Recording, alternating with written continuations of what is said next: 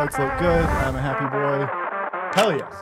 Episode 67 of From Everyone. I'm here with Wesley Robinson. Man, the goal is to try and learn something from everyone, which always like sounds tacky. And then we were just chatting before the show, and it's like, oh yeah, there is like a real peer-to-peer relationship that I've gained here. Of like, I work so independently so much, and chatting with you, it's already like warms me up of like, oh, okay, there's other people out there doing the same creative shit, going through the same process. So I appreciate you coming through and taking the time to stop by and hang out with me today. Of course, always. I was super excited when you hit me up about this. Hell I was yes, like, dude. this is sweet. The last time I seen you was at like a, I was working at Moe's, and like you like Holy stopped. fuck, Man. dude. I'm a Moe's regular. Shout out to all my Moe's employees out there. Yeah, man. You like pulled up, and I was like, yo. And you were like, yo. I was like, hell yeah. Yo, that was Moe's. like so long ago. Do you still eat Moe's? You're a Chipotle guy now? Oh, that, no, like, I go soured salsa you? fresca. Oh, okay. You're going OG. Yeah, like yeah, the real 100%. shit. Oh, yeah, and I'll put the money up for it every time. I am Hispanic. You'd think I would like better food than Moe's, but no, What? Moe's is goated. Moe's is the best. Man. Chipotle is a close second, and I'm not bold enough to venture out much further Oh, than no, that of course. usually. Yeah, I get that. I mean, Moe's is good. I'll put that. They're like, what do you call it? The queso is just stupid beyond everyone else's queso. It's not even a competition. And the chips are free instead of Chipotle. They're fucking $3 chips. Dude, Exactly. I ain't got time for $3 chips. Yup. We do have time for Bearing Point, though. Oh, yeah. Before we get into all the bullshit here, June 15th, we are co-headlining with Edict. With Edict, I believe that's in Bristol. In Bristol at Bleachers. Hell yes. Have you played there before? I've never played there. I see. This band is my first time ever playing Connecticut seriously. I've played the Webster a few times, and then I played Point Beach, throwback to the, Oh my throwback. God, But, Point Beach, yeah. dude, that's the best place on earth. Yeah, those are like the only places I played in Connecticut, and then once I got up with them, I've been everywhere in Connecticut now. Hell yes. Damn, yeah. Point Beach and the Webster is kind of all you need of Connecticut. That is, to Seriously, me, the perfect summary of Connecticut. Yeah, those are the ones. If anyone was like, yo, I need to go to 2 Connecticut shows, be like, you probably should go to the Webster because it's the one, but like, Point Beach. Yeah, Find a way. Point Beach was like just oh my gosh, I would miss it so much. Yep. The vibes were immaculate. Yep. Everybody there used to mosh hard. We used to kind of, everyone kind of had to security themselves. Yeah. It was wild. It was the most DIY venue possible. Like there was no security, no staff, like just the kids. Yeah, it was madness. Just madness the whole time. I loved it. Hell yes. Thankfully we've grown out of that, but there is some part of me that's like, those might have been the glory years. We might have missed it already. We might have been on the way down. I miss it. But yeah, so we're gonna be at Bleachers, and that's gonna be a cool time. We're co-headlining. We're with Cold Case, Hard Target, and a couple other bands. It's gonna be really sick. Hell yes. Do you know how much tickets are or where people can get them? Any of that stuff? 15, and they're at the door. Hell yeah. Super Easy. love that. Yeah. Easy. The early stuff is easy too when you can like sell the tickets early, but at the door, everyone just comes. You know what I mean? There's no stress on them. No one has to worry about the pre-sales and the numbers and all that bullshit. Just show up, buy your ticket, and have a good time. Hell yes. Fight some people, have some fun out there. That's it. Fight some people and just go at it. That's Hell it. yes, dude. Yeah. The Bearing Point shit, is nuts. I'm so stoked to hear them release music with your tracks on it. I assume that's in the works. I assume that's the next step of this process here. But I am eager to hear what the fuck's happening because what they've got going is already so sick. Yeah, they are so heavy. Yeah. I used to just go and watch them because I was like, they have to be one of the heaviest bands I've heard around. They just get so ridiculous. Yeah. And then they were like, hey, we need a vocalist. Are you into it? I just left Liminal, and I was like, you know what? I would love that. I was like, let's go for it. That rules. I was wondering how you guys crossed paths because it seems like the timing worked out perfectly. Where it just seemed like they needed someone right when you needed someone as well. Yeah, it was like a month break from when Liminal broke up, and then I went and seen them with Vomit Forth at the Webster, and they were like, come do a guestie. I was like, yeah, why not? That's fine. And then right after that, they were like, all right, we need a vocalist.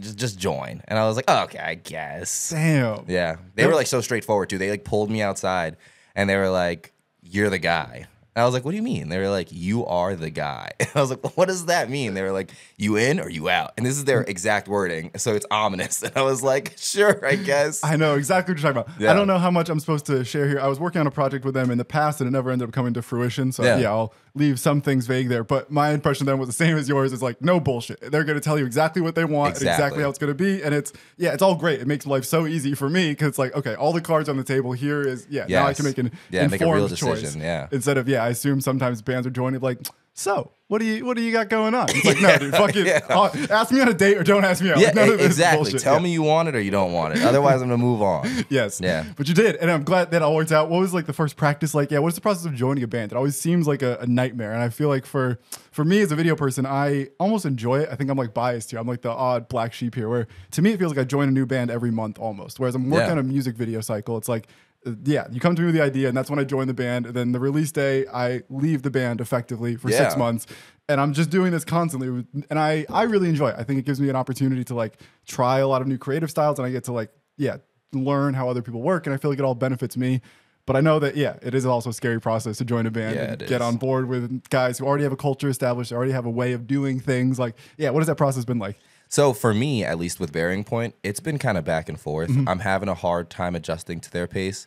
Not that it's a bad thing, but they're older guys. They are married. They have kids. They have a whole, they have a life outside of this. And they're not as fast paced as I was. I'm still without kids and like living like a free life. So I'm like, all of my money into the band. Let's just go at it. I don't need diapers. Full. Yeah, seriously. I'm like, let's just go for it. And they're like, hold on, wait a minute, pull it back.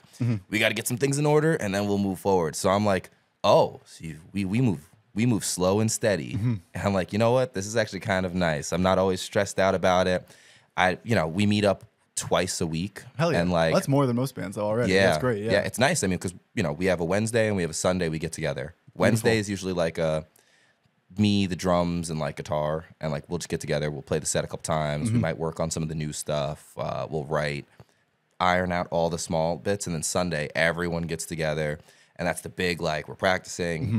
We're with the whiteboard. We got all the dates and ideas and everything together. And yeah, they're really meticulous. So when I first got with them, I was like, this is a breath of fresh air. It seems like it. Yeah, it seems like the most common band trajectory is racing to get to the next deadline. And it's like, I feel like we all start this to get away from deadlines. We all start this because we're so stressed out by the deadlines that are imposed on us everywhere else. And deadline is such a general term. But all the bills, all the bullshit, whatever. Exactly. And it's like you join the band as a way to like, let me just be with my homies. And then you get in there and go, okay, by June 1st, we need 6 songs. By June 10th, we're going to have a tour booked. And it's like, brother, like, it's good to be driven, but we got to be patient. We got to be realistic with how this thing can like grow here. There's things that we need to do before we get to those steps. They understand that very well. So they're like, that's great. Let's just one thing at a time. We'll do this, then we'll do that. Yes. But let's not even talk about that. Let's just get this done. And I'm like, okay. And it works. Yes. It works. Yes. Hell yeah. I know so then it's been working evidently, and I'm using the show with Oceano opening the Palladium. Oh, yeah. It's like, clearly it's working because whatever the fuck happened that night is beautiful. That is as good of a night as you can have. It was, give me the context. Yeah. So I believe it's opening for Oceano. Yeah. It was weird because there was a lot of bills that weren't, or bands that weren't on the bill. So like we had no idea up until like 2 days prior what the lineup was gonna be. It's passing my brain. I didn't even get to meet these bands because they were in and out. But the 2 bands that played first were super sick, but I've never heard of them. I didn't even know they were playing. We got there, we're like setting up, and then we were like, oh, there's 2 other bands. We were like, no, what okay, nice fine. Know, I guess. Yeah, that's cool. Whatever. So we set up, and we were just chilling for a while. Like we got there early. We were like talking to Maddie with Euclid because Euclid also played at the show. Shout out Euclid.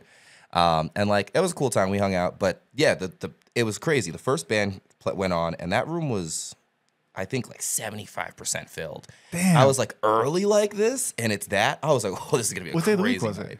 What day of the week was it? It was a Saturday. It was a Saturday. Okay, yeah. So it's a little. Yeah. Oh my gosh, it was crazy. It filled up so quick. People were already moshing. First band, people are moshing. I was like, this is gonna be a real good night. What is that? Why do rooms do like? Sometimes you go to the room and it's full and still dead until. Like, I don't know what is in the water in those rooms. Where there are nights, you just walk in the room and it's already alive. Exactly. And it just makes, I wish I could understand what makes that happen and how we could recreate that more often. Yeah, I wish that was every show. Yeah. People just show up and then they're like, I'm going to wait. And I'm like, why? This band is heavy. Just do something. Yeah.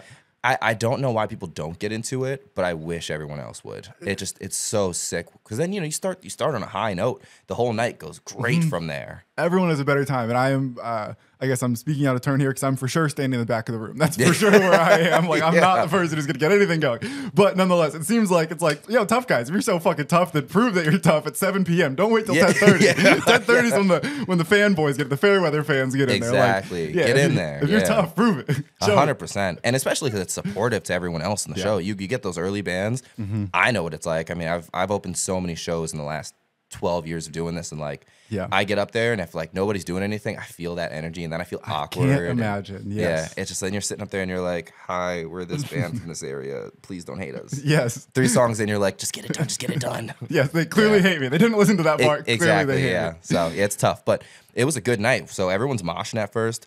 I was like, man, the first 2 bands were like metalcore. They were like metalcore, lighter deathcore, and everyone's going crazy for that. I was like, man, we're about to come in here with this like Acacia strain mixed with like I Declare War. Like it's gonna be heavy. And so I was like, all right. First song goes on. I was like, you know what? Don't even play the first note yet. I was like, yo, this is not mall metal for little bitches. This is war metal made for vendettas. Shout out Vendetta, New York City. And I threw that line out there, and the whole room like looked at us. And then the first thing started, and it was madness. Hell yeah. We had like 3 stage dives in the first song, and I was like, this is how this is gonna go. This is going to be super sick. And then the whole night was just stage dive, crowd surf, stage dive. The mosh was wild. I had to like stop doing vocals just to like look out and be like, what is happening? It was crazy. Yeah. It was an amazing experience. I like 2 parts of that. One is like the lead by example kind of thing, which is, again, a tacky phrase. And I'm very aware that it sounds tacky. But I think the evidence there is like, if you just get on stage and play the first note, I don't know if it starts that way. Yeah. Like there has to be some moment of you taking a pause and like having the awareness in the moment to take 10 seconds and like, call everyone a bitch. Yeah. And then it's like, oh, there's the thing. And it's one of those of like, I think vocalists I think when you're on stage, it's very easy. If I was on stage, I would expect the crowd to do the thing. Yes. And it's like, no, it is our job to lead the dance. And I think we often want to blame the crowd and be like, oh, it was a dead crowd tonight. And for sure that must exist. If you play 30 shows, there's going to be, a spectrum in there. But generally speaking, it's like, no, I think if you get on stage and do what you did, that it makes everything better. Like you set the tone. There is. And I think, that boldness there is a skill that's hard to recognize sometimes. Yeah, that ties really well into what I said earlier about like when I would get on stage at first and I'd open shows and nothing would happen, but it's because I'd get up there and we'd start playing and I'd be like, I'm expecting you just to feel it and do it. Yeah. No, I have to, we're entertainers. I have to give you that experience. You're gonna react to what I give you. I'm not reacting to you. And so I never knew it was the opposite way around. I started the show off super high note.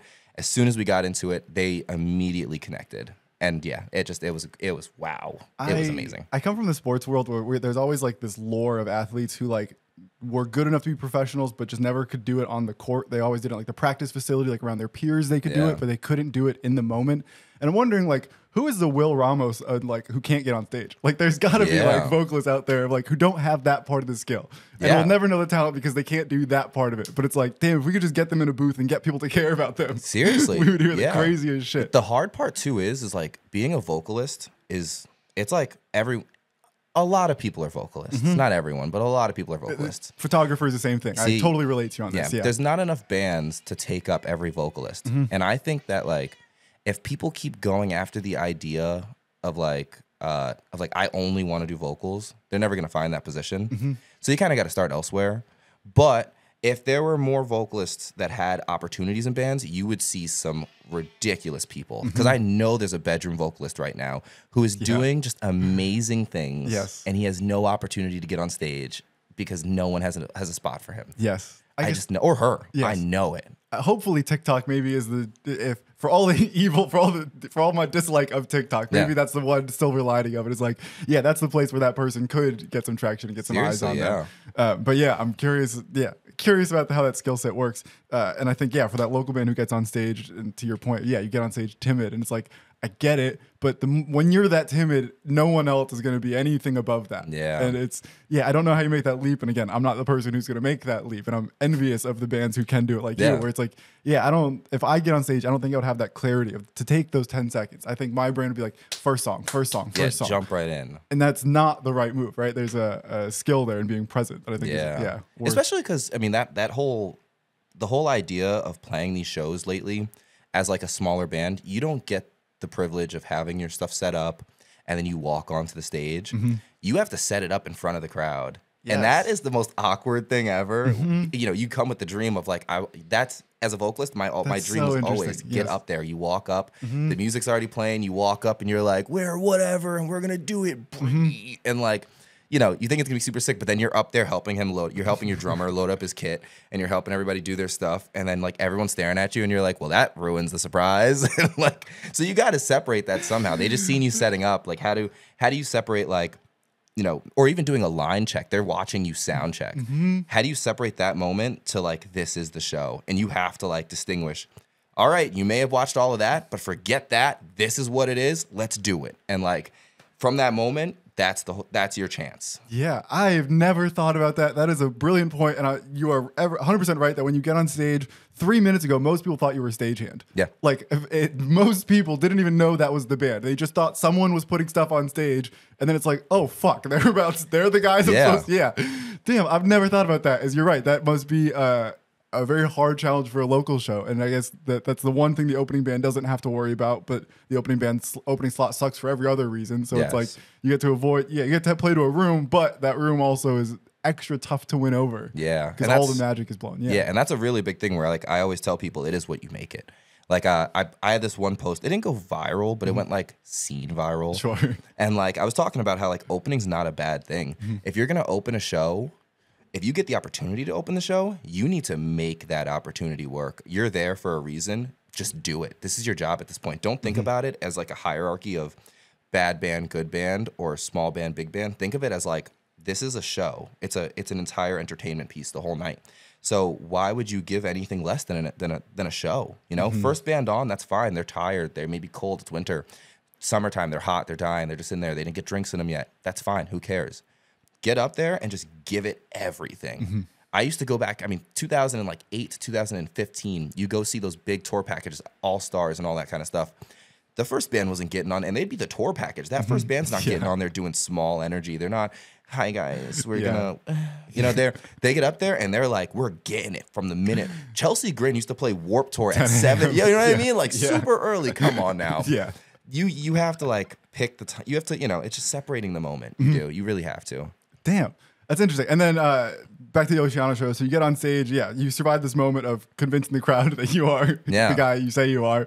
Everything goes great. Is there anything that happens on stage that we wouldn't have known about? Like any tech issues you guys were having, any sound issues, anything that like, I'm always fascinated by how much goes on stage that me as the audience member is never aware of. And I'm curious that, oftentimes in these moments, it's like, it was the best show, and from outside it seemed like the best, and on stage, one of our guitars didn't work. We didn't have a click. Some blah, blah, blah. A string broke, blah, blah, blah, whatever. Any versions of those that happened? Oh, 100%. So we're not a backtrack band yet, where we do everything raw, but we do have a sample pad that has like the bass track and like our intro. And it's a really cheap pad. I mean, like Colin's he's our drummer. He's said it multiple times that like he did not spend a lot of money on this pad. He just got it to have it, to use it. And sometimes, and he, you know, when you're in the moment playing, you hit so hard at things, especially a drummer. When he hits the pad, either both pads will go off, maybe one will go off, which is great. But if both pads go off, our intro theme will start playing. And it's like a boom bap rap song, so it has like drums and everything in it. So you hear it.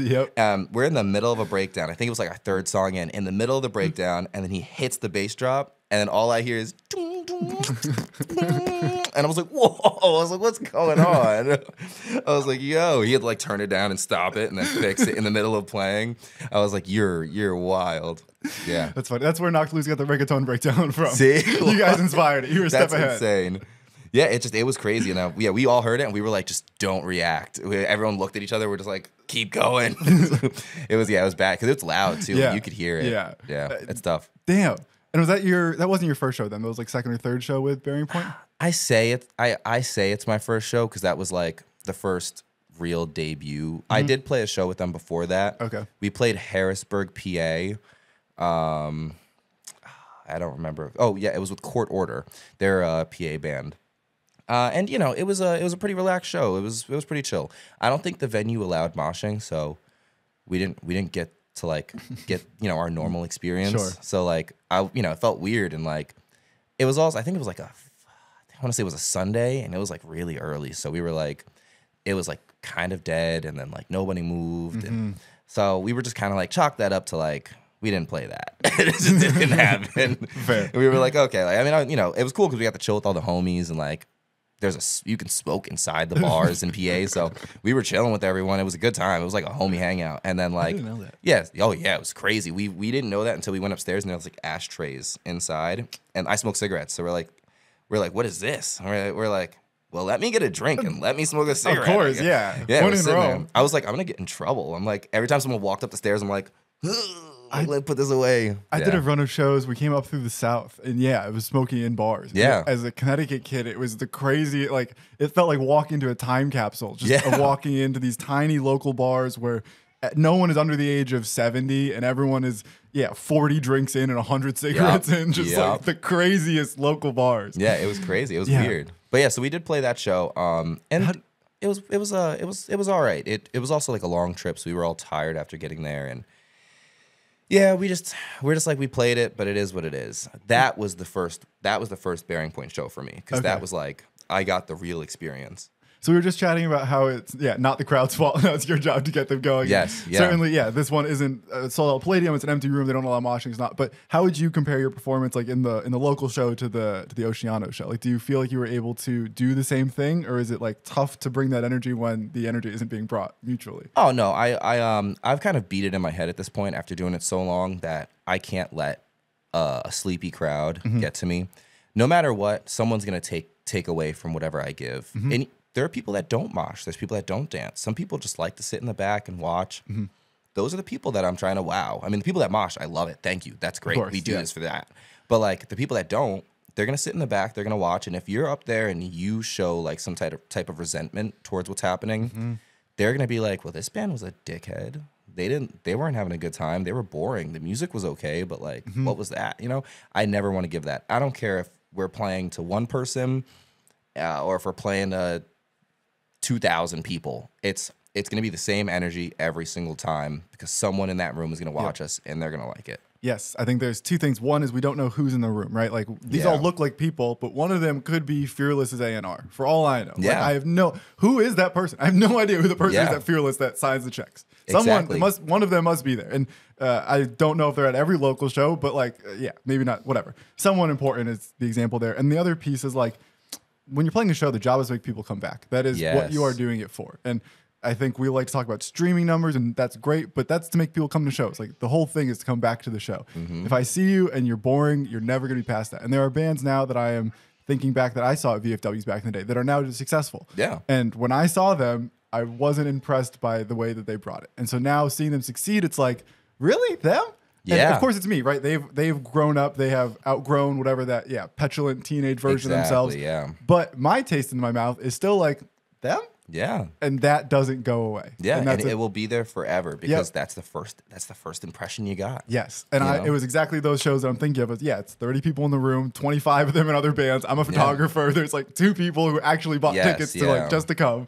And but in those shows, we don't know. And everyone ages. Everyone grows up. That's the other thing I think I've learned in the Connecticut scene is like the people I met at 16 are now like Jay Grandel and Half Hearted. Like, he is now marketing. He's doing shit. Like, all the Currents guys are gone. All the Boundaries guys are gone. Like, there are so many people you meet, and it's like, oh, I had no idea that was going to be you. And I'm glad I was nice to you back then, because I still want to be nice to you. But if I was a dick to you back then, there's no way we're going to have any good connection now. There would be no connection. And I say that all the time, just because, in coming from the New York City scene, when like, there was a lot of beef. There's a lot of problems in the New York City scene. People always go back and forth. And I got so used to like no camaraderie. I just got used to people like kind of hating each other, and it never went anywhere. Most of the bands that like were in that position, they would play, and then they'd get kind of popular, and then of course the scene didn't support them, so then they would fall off. And you see it a lot when bands like have real camaraderie. They show up for their friends. They support each other, and like everyone kind of works as a unit. It just flourishes. Everyone goes up. They really do. And that's the same thing. If you just show a simple respect to everybody, you're also going to move up with them. The same way you just said with Currents and with Boundaries. Yes. All those homies, I mean, they came from the same places we all came from. They played the same rooms we played. I don't want to discredit their talent. Certainly their talent is what has done the bulk of the work, but Yeah. they're also all very well liked. Yes. And the talent doesn't get a chance to shine if they are not well liked. And Exactly. again, I don't want to, it's not that their popularity, I don't want to discredit anything. Obviously Yeah. they have earned everything they have, but part of earning it is being likable and easy to work with. And for people like photographers like me, it's like, I was fun to go shoot them. I enjoyed going to. And what that means is that there are other people like me going and saying, oh, hey, look at them. I'm going to show this band to my audience. Yes. And again, not that I made Kearns would have done it without me, but maybe one person, maybe two people. And over the course of hundreds of photographers over their lifetime, now decades in, that adds up. Yes. And these little interactions, trickle and snowball. And I think it's easy to lose sight of that when you're at the venue and there's 20 people really there. does. It's like, yo, fuck you, motherfucker, in the back, dude. Do something. Stop being bored. Yeah. But yeah, it's our job to not let that person get in our head. Exactly. Hell yeah. It's really interesting too, just because like being popular or being well liked is more important than people realize. There's a bunch of new bands coming out of the Connecticut area, brand new, putting out their first singles, and like some of them are people I'm becoming close friends with, and I tell them all the same thing. You have to talk to people. You have to get into like whatever little groups there are. You have to find people to talk to and just get entwined with what's going on, because you're never going to find your way out of the hole that you're in. As like there's 2,000 or 200,000 songs uploaded to Spotify every day. Damn. Yeah. You're not gonna make it on your own. I don't know what I would have guessed if I would have guessed higher or lower. Like, I don't know what to make. Like, yeah, I think that's the U.S. standard too. I think that's the statistic for the U.S. just our state or our country. Yeah. That's so it's really rough. Yeah. There are so many songs being uploaded to Spotify every day. Your song, the chances that it's gonna actually make it out somewhere is so rough. Especially not with editorial playlists. You have to rely on your local scene, and you have to build your own fan base. Eduardo, my photographer, he's one of my photographers that shot my older bands, and he's a guitarist in a band that we have coming up soon called Tarsal out of Jersey. His growth was, he was just a kid that went to shows. He started liking photography. He got into it, and he made those connections. And now he's touring with Angel Maker. He toured with Boarded, and he put himself in the position to do that. Same thing with everyone else in bands. You speak to people, you get close to them. Eventually, you're in the same circles. I don't know how many people have messaged me in the last 2 months now that like Bearing Point, and they like me, and they're like, let's set up a show. Okay, fine. That's great. Let's do it. New York City. We'll go to PA. We'll do Jersey. That's how it works. You need to talk to people, and you need to make those connections. It's a people business, 100%. It really is. It's more than music at this point. Yeah. Before, I mean, the guys in Bearing Point tell me all the time, their whole scene was just, you went, you played shows, people liked you, you got big. It was like that. That was it. You're good. But now it's like, you have to be, you have to have the friends. You have to be able to talk to people. And if your music's not good, it's not going to go anywhere, because that's the reality of people liking music. Yep. But the trifecta of all of it, huge, massive. Yes. You'll blow everywhere. Yeah. You might. You certainly might. No, I feel you though, that there is like the romanticization, whatever. I'm not saying that word correctly, but we know the word I'm trying to say. Yeah. Of the artistic process of, it's like, I just want to be pure. I just want to make good things, and people are going to like the good things. And it's like, they might. Yeah. Maybe. Yeah. But probably. And they're never going to see it though. Probably not. Yeah. That's why, you know what, Jason's job is so important. And that's the same thing. If you got to meet Jason, I know he'll answer people now. He's very, very susceptible. He's very easy to contact. But if you knew Jason in the past, and you got to grow up and watch his growth, and you got to really know him, and you message him about this kind of work, he's so easy to get to work with, and he does such a great job. Yep. That just getting out there and being able to get your music in front of the mass is what's going to get you where you need to be. And you can't do it without knowing people like that. You're going to put a song out, no one's going to see it. You're going to put a song out, hit up your buddy Jason, and be like, yo, do this. All right, cool. Shell out the cash. Bing, bang, boom. Now you're on ads. You're on Google ads, YouTube ads. People see your stuff because you had the connection to do it. Yeah. I love scrolling through comments, and it's like, oh, I saw this ad on a Beartooth, and it's like, Jay. Yeah. It might not have been Jay, but it's Jay. It's 99% of the time it was Jay. Exactly. It just works. It really does. Yeah. It's incredible to watch the growth that he's had, and the success he's been able to help bands find, I think, is incredible as well. Yeah. I'm curious, the other piece of this is the content aspect of this. So it is, a networking game, a people game, and I think the other piece of this that I think you've done a great job of is putting vocal covers out and putting out other content of, like, it's so easy, again, in this, in my own artistic purity, like, I'm bad at putting out music videos. video clips. I think if you go to my Instagram right now, you might not know that I'm still doing music videos. Like I think, yes, I'm not good at that. And thankfully I have some videos coming up soon, so I'm happy to get posting and sharing again. But like that is something I am not good at, and I've noticed you seem better at it than I am. Yeah. I'm curious in your 2 cents there. Like, is that something you are happy to do? Is it an annoying task that is a necessary evil to do? Is it fun to go flex on people, or is it just like I don't want to, but I know I need to get this done because it's part of being a band right now? It's kind of a mix. I would say it's a mix. So my first manager, or well, I guess now he's my most recent manager. My most recent manager drilled content into my brain, how important it was to like build a personal brand so that like people would watch the things you do, because if they watch the things you do, they're going to watch the things that you're associated with, including a band.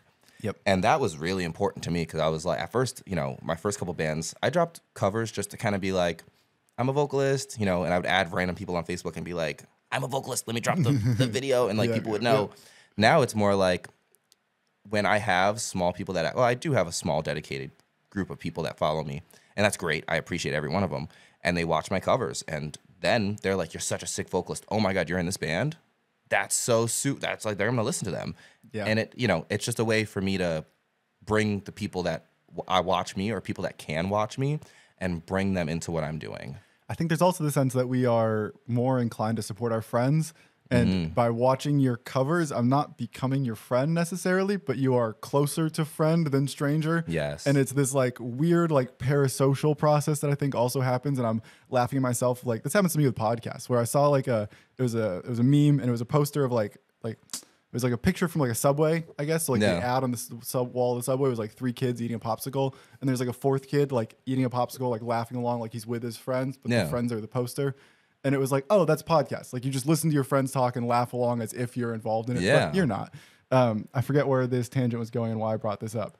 The parasocial thing. Yeah. So like in that same breath, it's like, if I listen to podcasts, I am more likely to go to their comedy show or to go to their whatever they're doing, just because it's like, oh, I'm closer to your friend than I would have been if I'd only consumed your art. Exactly. And I think the same thing is happening here of like, yeah, it pays. That's where the podcast came from. Like, to be very blunt, like that's where this thing has value to me. It's like, it's a fun thing. It's a very exciting thing, but it's like, this feels like the best way to communicate what I am and what I'm about to people, where I've tried like here's 10 beginner photography tips. And it's like, that's not me. That's not how my brain works. That's not my character. That's not me. I'm a long form. I like a lot of words. I'm going to ramble. Yeah. And I'm going to get my point across. And it's important to me that I get it across in exactly how I want to get it across. Exactly. And this is how that works. And so it became, like a beautiful synergy there of like, well, I want to do it, and it seems like it's probably the good thing for growth. So perfect. Let's do it. Yeah. And it all works out together. Yes, 100%. But yeah, it would probably be a business manager might have said, hey, you might have put that time into making music video clips instead. And it's like,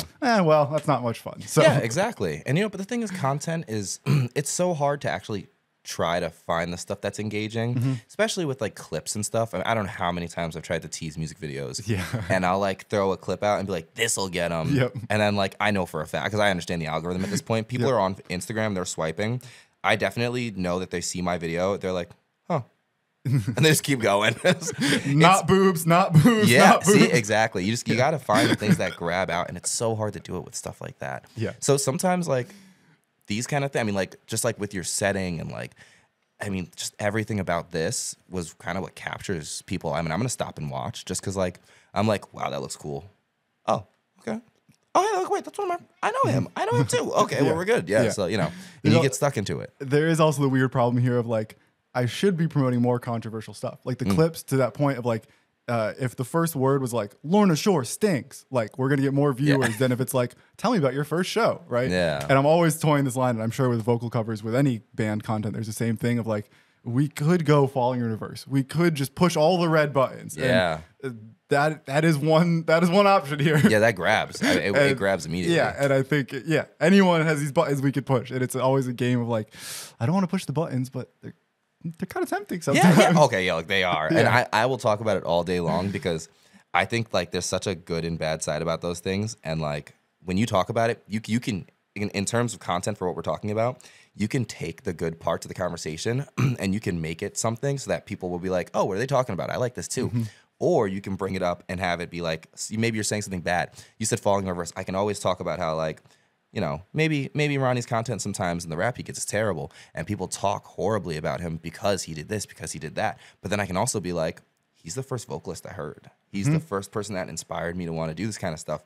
And you know, so either way, you're gonna watch that, and I'm gonna react to like, he inspired me too. Or I'm gonna be like, yeah, he's kind of a piece of shit. You know what I mean? Like, I'm gonna watch this. Either way, you're getting good pull. People are watching it. And my morale is like, I'd rather upload you talk about Burying Point. Yeah, exactly. But that's not gonna get the most clicks here, unfortunately. Yes, I wish that was the case. I wish everyone cared about Burying Point as much as they care about Falling in Reverse. But numerically, that's not how the algorithm works. It's tougher, yeah. So it's an interesting thing. And yeah, I guess with vocal covers, there's probably the same thing of like, trying to flex, and it's like you don't want to just be flashy and no substance, I guess. Like we talk about drummers like being in the pocket, and I guess maybe there's an analogy here for vocalists of like you want to be in the pocket to some degree. Like it can't all be flash. You have to show that you have the meat and potatoes, but probably that doesn't do as many views as the crazy gnarl from Left to Suffer or whatever. Yeah, so that was a big thing for me because like I haven't done a To the Hellfire cover.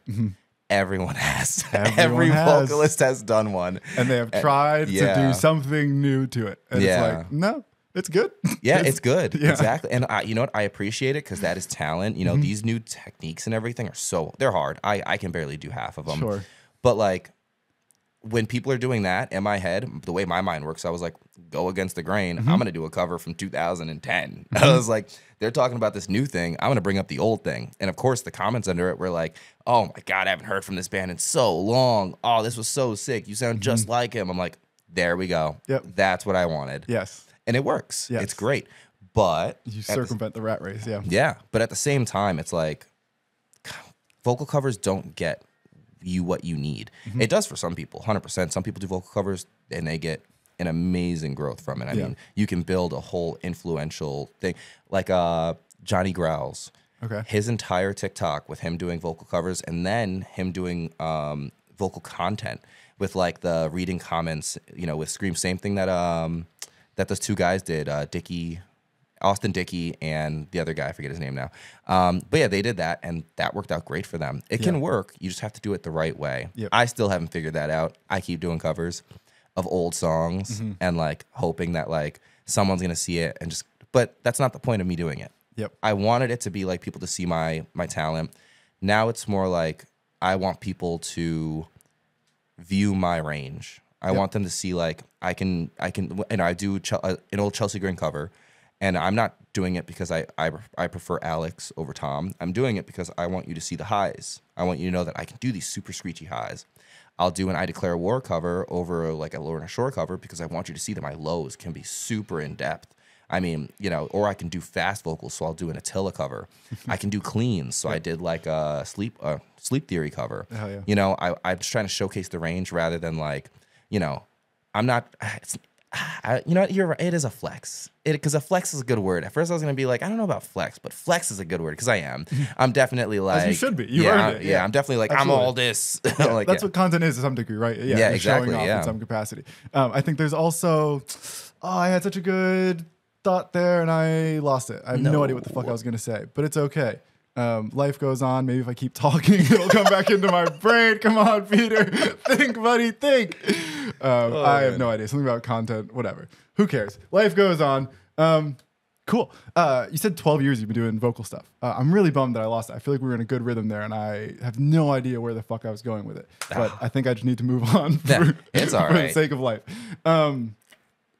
Fuck, whatever. Anywho, where does vocal start for you? So you said like 12 years you've been doing this? Yeah, somewhere around 12. I think 12 years. I started in 7th grade. So I'm 25, 7th grade. I remembered my point. Yeah, forget what I was saying. Let's go. Bless, come on, dude, come yes, on. I will hear about. I want to hear all about 7th grade. That is my comfort zone. I talk a lot on here about how this industry is a race to be second. Yeah. And I think that the To the Hellfire cover is a perfect example of that. Of everyone, it's like, oh, it popped. Let me do the thing so I can go viral as well. And that becomes a diminishing return, but I get it. It's a much safer bet. Like, this is all the remakes we're seeing in Hollywood and all the movies. It's like, this is why you make whatever, number 2, because number 1 did good, and it's easier to take a chance on number 2 than to make something totally new. Yeah. But the goal here is like, is something new. Like I don't think you're gonna get anything new by doing To the Hellfire again. And by doing To the Hellfire, really what you're proving is that you were less than Will Ramos. Like not I'm sure that someone out there has done a vocal cover that I would prefer to the song, but I haven't heard it. Yeah. Right. I think generally speaking, that song is so beloved that what we're getting, and it's so new. Like we haven't. I think with the old, like, I Declare War stuff, it's like we're removed enough that we can hear someone else do it and be like, oh, that's sick. That's a new way to do it. Exactly. But with Lorna, it's like, it's all so new and so fresh. It's like, you can't do a Sleep Token cover right now, in my brain. Like, they are still so fresh, and like, we're still figuring out what they are. That doing a cover, it's like, you're always in second place. And I think your strategy of finding like your own personal covers is a much like healthier way to find your own sound and find your own brand. And I think that like, good things are often mixes of two popular ideas, and our job is to then, follow our instinct, where it's so much easier to stick with one of the two popular ideas. And it's like, no, be brave. Let these two paths cross, and who knows? It might not work, and it might not be as surefire to views as a To the Hellfire cover, but like, there's not a glass ceiling on it named Will Ramos, who is better than you right now. Yes. I mean, you also risk yourself falling down. I use this analogy a lot, but like, imagine like a water slide that splits off at the end, and one side is like a pit of knives, and the other side is sick water. So like, you risk yourself falling down that slide every time you do something new like that, because you're either gonna, think about Good Burger 2. Good Burger was a great movie, super sick, hilarious. We love Keenan and Kel, great. But Good Burger 2 was not so great, and people will say the same thing, or they'll say it was great, it was perfect, I needed that. Okay, now, To the Hellfire was a great song. Now, once you do that cover, you have either one of two ways you're going. You're either going to get some real bad comments and you're going to hate yourself, or you're going to get some good comments and you're going to feel good. Do I want to risk that? Nah. I'm just going to stick to like what is actually going to work. We haven't, they haven't heard of I Declare War in years. Great. I'm going to bring it up. I'm going to do it. Because now you're not going to, you're not going to be like, well, you're not him.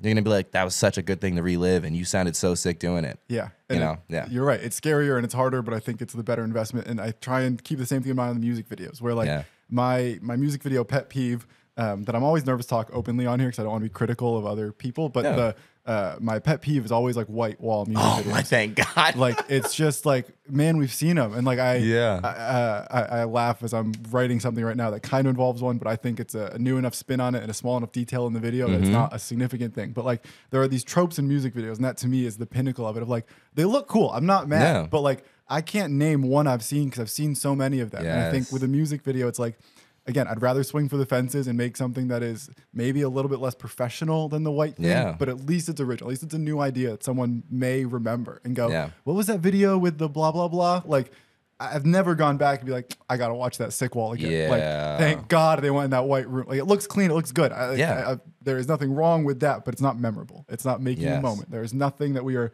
adding to the value. And I think that's equivalent to the Hellfire cover. Like, it genuinely is. It's great. Like, it is a brilliant thing. It's impressive if you can do it and pull it off, great. But like, take a chance, take a stab. There you go. Every time. Just step the other way for a minute. And just because, I'll tell you, just today, I was literally scrolling. We're Bearing Point's talking about our next music video. And I'm talking about, because the new song's super heavy, we're talking about different B-roll ideas and things. And I'm like, man, I want to do this and that. And I'm sending them like varials videos and ideas for things that we can do. And the first thing Josh said was, not a white wall. That's the only thing he said in the chat. And I was like, thank God this man gets it. I was I literally, after that, I went on Instagram, I scrolled twice. There was a white wall video. I'm like, oh, there it is. Everybody's doing it. I'm like, we can't escape it. And it's fine. Like you said, it looks great. It is super sick with the black and it's great. It's dope. But do I want to be a part of the 100 and something bands that may have just done that? Or do I want to like be in a small room, or maybe in a shed? Put me in a shed. I don't care what's happening. Put me in a shed. I'll hold like a backhoe or something to be like doing vocals with. It's something different, and it's gonna pull eyes. I think is more capable of, and it might also not pull it, right? Again, like the white wall is so classic because it is so clean and so eye catching, and like I get it, and it is hard to produce that in a shed. But if you can, it is a way more compelling piece with a setting and a character and a vibe. Whereas these white spaces, and I think we've all seen Evan Almighty. I think like generationally we all grew up with these movies that happen in heaven, and that is something that we all want to recreate as our euphoria. And it's like, no, find some other paradise. Like find something else that elicits that feeling that you're chasing. And it's happened everywhere. You think back, I right now the first thing I think about white wall is Knives and Pens, Black Veil Brides. That's so long ago. Oh God, it's so long ago, and I hate that. Damn, dude, But, that was one yeah. of like 3 music videos on my iPod, and I watched that music video on my iPod Touch back in the day, and I watched that music video a gajillion times. See, yeah. but those A shots, the live shots, white wall, white room. Yes. That was it. That's the one. And the B shots are just black. It's the same invert. Yeah, that, they were walking common. around. Yeah, it's tough. Yeah, I don't know. I'm sure I'm trying to humanize myself, and it's like I'm sure I've filmed in warehouses that it's like we've seen I'm sure that I am not above this entirely, but that's my 2 cents on it. Yes. And I was really careful because I'm sure someone could pull up one of my videos and be like, that looks pretty white to me, and it's like, well, just know it was out of my hands. Like whatever. I'm talking myself into trouble at this point because I don't know. Nothing comes to mind, but I'm sure that there's one in the catalog of like, what happened here, buddy? Yeah. You could probably go back and find it, but that's the thing, you know what I mean? Because that's more fire to the flame of what you're saying. I mean, I've done it. It's there, you know? So, I get it. Yeah, it's always a challenge to try and keep things fresh, but it sounds like you've got that working. We're working on new music, cooking stuff up. Are you in the studio? Are you guys doing it yourself? And of course, I don't know how much of this is public to talk about, so please feel free to, big things coming soon. Yeah, I don't ever mind like publicly talking about stuff just because like I want to be in the public eye. This is why I do this. I love music, but I also like, I want that placement in the world. So like, I want you to know what's going on. I'm gonna tell you everything. Maybe not everything, but I'll give them everything. So we are working and recording on music. We have 2.5 songs that were written for me and with me.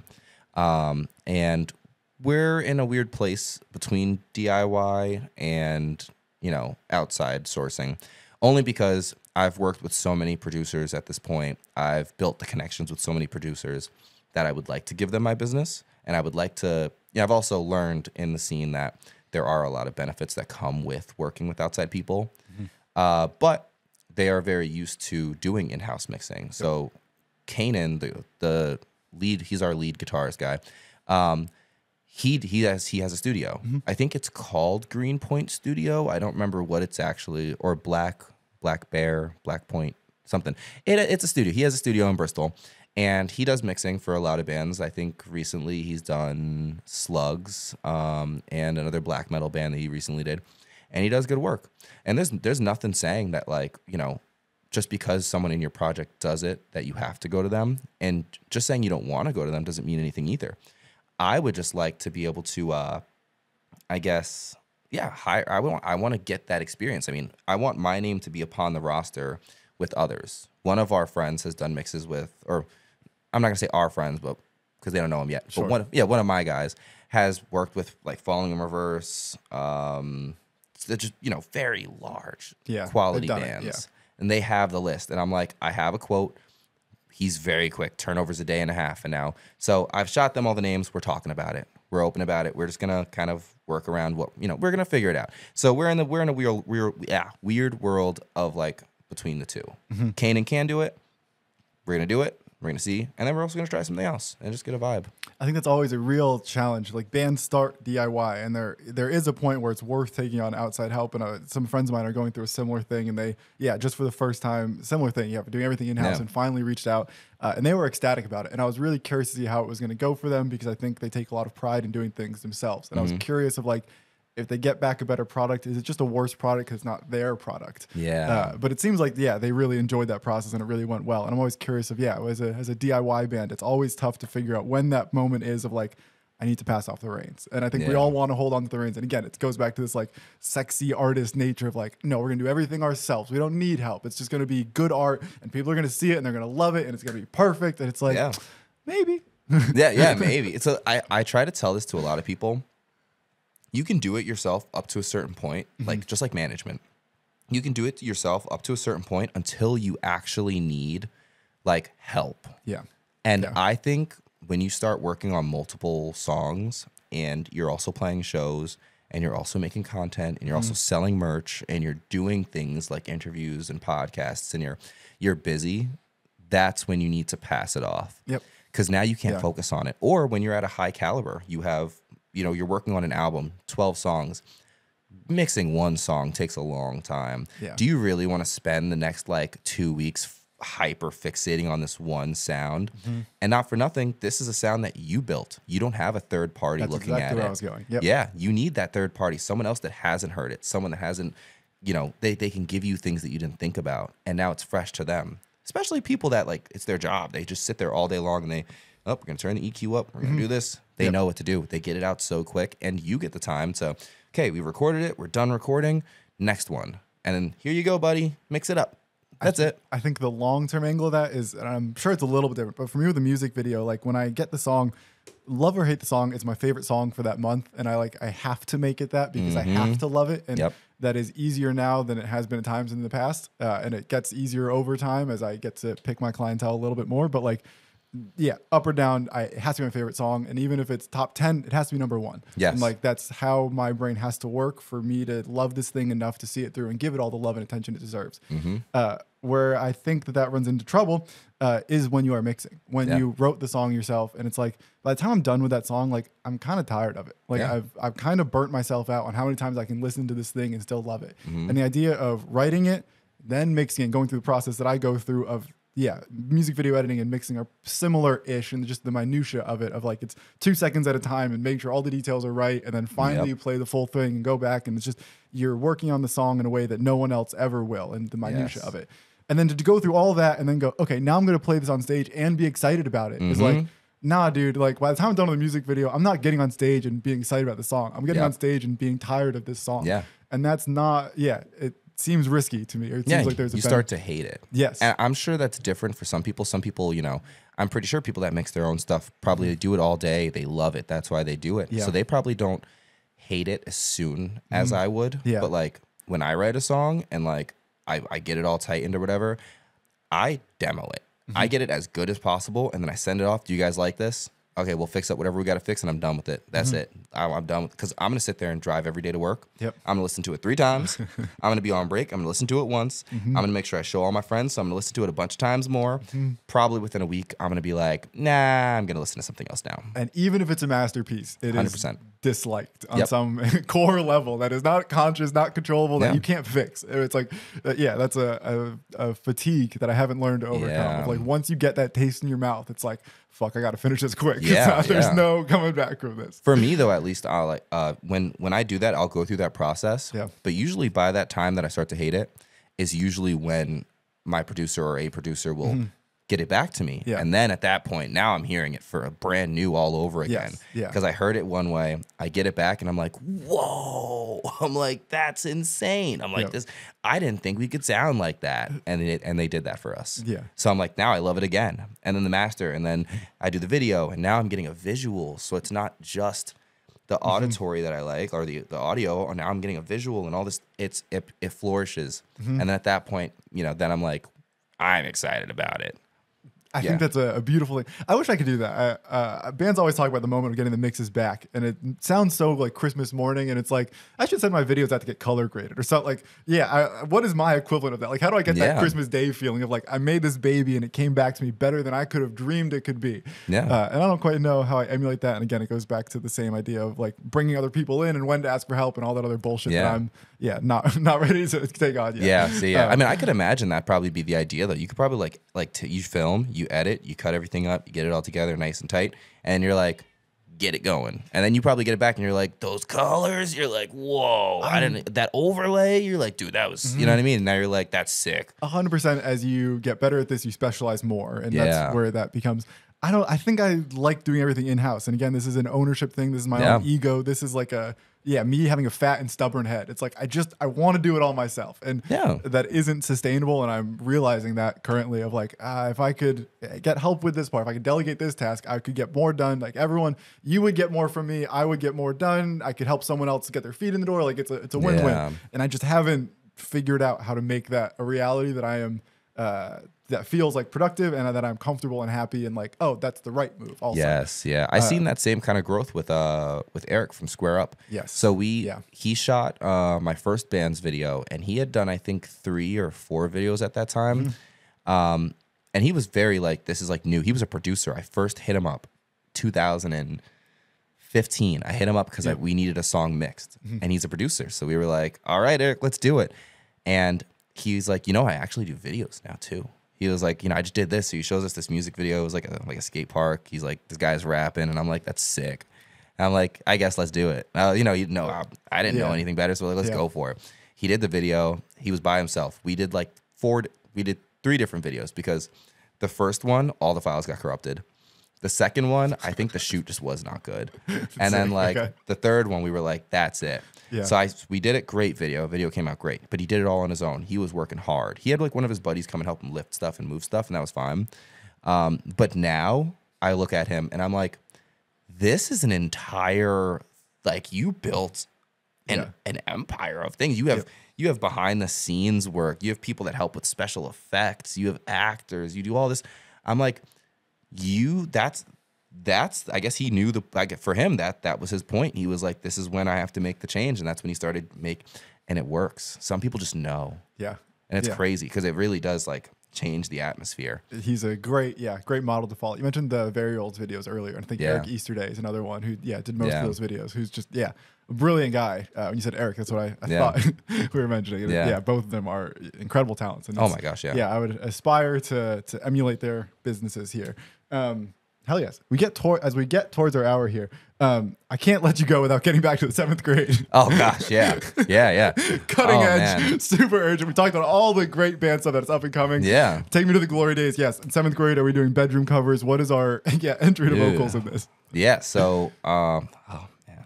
Hell yes. I like it. So all of my friends were into metal. I was into metal. I started out playing guitar. I really just wanted to be a guitarist. Guitars are expensive. Yes. And my family we were very not great. And like I would have to like take an acoustic guitar and try to like learn metal riffs playing like that. Yeah. Didn't work out well. Yeah. So I don't know. I forget what was the moment. It was it was Drowning Pool. It was Bodies by Drowning Pool. And I remember sitting at our family computer and I was like watching the video. And I was like, how does he do that? I was like, I don't get it. I just could not understand for the life of me how he did that. Like just that, like, I couldn't. I would like practice it while I was walking home and stuff. And I lived in the city, so I'm like walking, screaming, like, and so people probably thought I was crazy. And I could never figure out the situation. So I was like looking up on YouTube how to metal scream, how to, weird wording for it. I never get it. Yeah. And eventually I came up on an Etienne Sin video that, you know who Etienne Sin is. Some of my friends toured with him back in the day, and it's a Hall of Fame level story. Exactly. So I found a bunch of his videos, and he had a scream school. I will say, I watched them recently, and it was not great.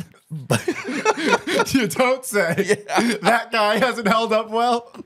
Next you're gonna say Brian Stars was creepy. Oh man, dude, it was so much. Oh god, I'm like watching him, I'm like, this guy's wrong. I'm like, but it got me in the door. So I was watching his videos religiously, and I didn't pay for his course, because I had no money. But like, I would like watch the free videos, and that was all I needed at that point. He like said something about moving your Adam's apple to change pitch, and I don't know. Hello. He's talking. He's taking the vocal courses too. So, I just watched a bunch of that stuff, and I got into it, and the first thing I learned was a nice mid. I learned how to do a good mid, and I took it from there. I went crazy, but it wasn't great. It was really bad. Sure. It was, but I got the idea. So now I'm in school and I'm telling everybody. You must be in like a small apartment doing this. Is your family like, yo, what the fuck is this dude doing? Like, if you're in a city tight on money, I assume, it's a small apartment without too much space. Mm-hmm. Well, my mom's from like the New York hardcore scene. So she's pretty accustomed to it. So she got me really into it from the jump. Interesting. That's cool. Yeah. So I was, it wasn't like super crazy, but she was working at a hospital. She's working like overnight. For like 6 o'clock, and I'm just like screaming. I'm sure she's like, what the fuck? And I'm like, yeah, I sound sick. And like, coming home from a 12-hour shift at a hospital, and your son is yelling because he thinks he's going to make music. Yup. Like, yo, wild. What a Satan. Exactly. But she was mad supportive about it, so it was cool. So I did it. I kept going, and like, at that point, I'm like in school showing everybody I can scream. One of my other friends was like, "You're not good," and I was like, "Excuse me." I was like, "You can't do any better than me." And he was like, "Yeah, I can." He was like, "Let's do a fucking vocal off." And I was like, "Okay." So I went to his house and we did it was an Escape the Fate song, and we were just going back and forth. Like I did one line, he did one line, and like I was so hurt because we put it on Facebook. And like all of our friends were like, he did it better. And I was like, no. I was so hurt. So I had dedicated like 3 years just specifically to vocals. I like studied like every vocalist I liked at the time. And I mean, like, this was like this was like Vegeta type of practice. I was locked the fuck in. So I walked everywhere, and everywhere I went, I would have my skull candies in. Oh, the skull candies. Man, oh, all the way up to the max. And I'm just like, it was always the Chelsea Grin EP, the first EP, because that was just like one of my favorite bands. Everywhere I went, I was like, we have to get this down. We have to figure it out. I have to be better than him.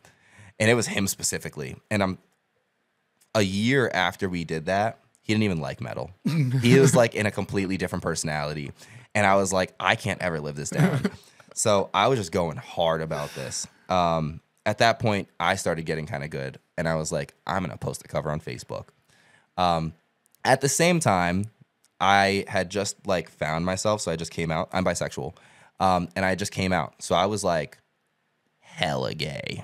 I was like, I had like a pride necklace. I'm wearing purple pants, everything. I'm like, hella gay. I'm like, let's go, dude. I was like, I like men. And it was super funny. I love it. It was great. So I went and I did a cover of No Pity for a Coward by System. Sorry, like by Suicide Silence. And it's still on my Facebook. I'm up there just going in. I mean, I'm doing the thing. Hell yeah. And that was the moment when my friend was like, you're a good vocalist. I was like, am I? He was like, you're really good. He was like, we need to like do something. Mind you, really good for like 9th, 10th grade. Yeah. I'm like, we should do something then. And he's like, let's do it. And so we got together and we started Sabretooth. And that was the first band that I was ever in. At that point, we had like a year of bad shows because it was all bad. We were doing only covers. It was me and another vocalist. I think every band should start with covers, but that's a different conversation. Yeah. But yeah, when I do a lot of college shows, so students get up and like, student openers before the national headliner, and it's like, if you're a fucking student opener, just play covers. Like, play one of your songs, maybe. Yeah. 2. But if you have 6, and I think this is true of opening the Webster, of like, unless you have 6 songs that people know. But if this is first year shows, that first year Sabretooth shows, like, play a day to remember covers. Yes. Like, figure out how to be on stage, and then worry about your music. But exactly. Like, there is no point in especially being young too. I mean, you wanna just feel it out. You got to get the vibe. Yeah. So it was great. You know, we did it. But in that time, I really learned how to do vocals holding a microphone, how to do vocals in a way that I wouldn't hurt myself. Because then at that point, we got better. I got better. The band started growing. I went to a studio so I could actually hear myself actually sound like a vocalist. And at that point, I was like, this is it. All those years locked in, everything that I did, I was like, this is how we're going to get it. And yeah, thankfully, I grew and I made a great base for myself in music just by doing that and doing the covers on my pages while I was growing. And even now, I'm not going to stop doing them just because that's how I like showcased like my growth as a vocalist. I wanted people to see like, I used to sound like this. Now I sound like this. I used to do that. Now I do this. And people seem to like it. I like that. I'm glad I asked him. Yeah, that was such a great epic of a story from 7th grade to Sabretooth. So I appreciate that. And yes, I think that I like leaving the past stuff up of like, I'm not proud of it, but I think it's important that you see that part of me too. Yes. And I understand why people tend to clean out the first couple years of their stuff. And I understand that fully and I empathize with it. But I think for me, it's like, I try everything in my power to keep those out there. Like, yes.